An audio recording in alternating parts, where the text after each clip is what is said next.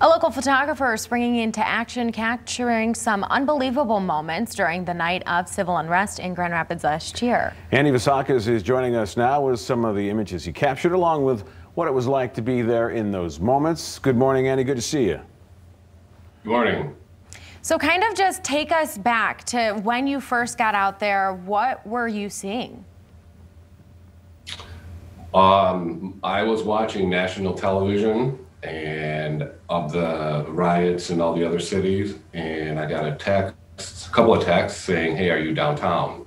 And I put it on local news, and I saw all the destruction that was going on. So I grabbed some gear, went downtown, and I just could not believe the amount of people that were down there and the damage that was going on.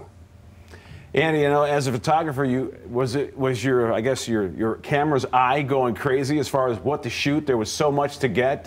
How did that all work out in your brain, and then obviously taking pictures?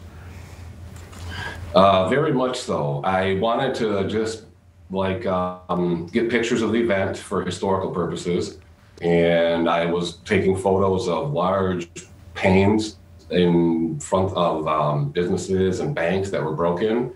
And then behind me, I would hear a crowd cheer when another large pane of glass broke.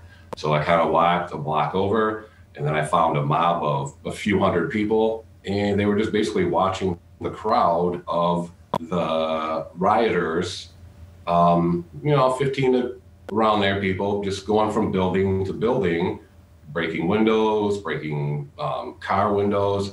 And the mob or the crowd would just basically follow them. So I kind of went along with them, and everybody was live streaming. A few people were taking pictures, and I thought, okay, this is where everyone is at. So I just started taking some photos.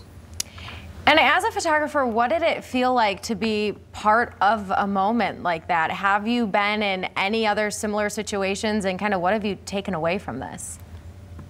I have never seen anything like that, only on TV. Never experienced it personally. I felt like I was in another major city, much, much larger than Grand Rapids.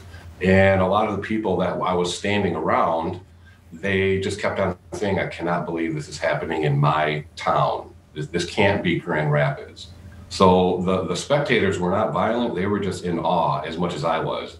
So in between making small talk between some of the people, I was just taking some photos of what was going on. And in the back of my mind, I was thinking, wow, this is where I grew up. Andy, so I noticed that some of the pictures behind you look like they're from the unrest there. What have you done with them? Is there an exhibit? What have you done with all of your work? I do have a couple of my favorites of a gentleman that was jumping on top of the car, as well as one of the police cruisers that actually, when I took this photo, there was a small explosion. So perhaps a fire extinguisher or some safety feature inside the building, maybe airbags blew up. That kind of startled the crowd. And then we decided, wait a minute, there might be some gas in the car, maybe some ammunition, a live gun. So everybody kind of backed off a little bit, ironically for safety's sake. But I have some photos that I've selected, and I would not mind having a display of them at some point in time, but I've not actively searched that out yet. Yeah. Well, Andy, we appreciate your time this morning. Thanks so much for joining us. Thank you very much.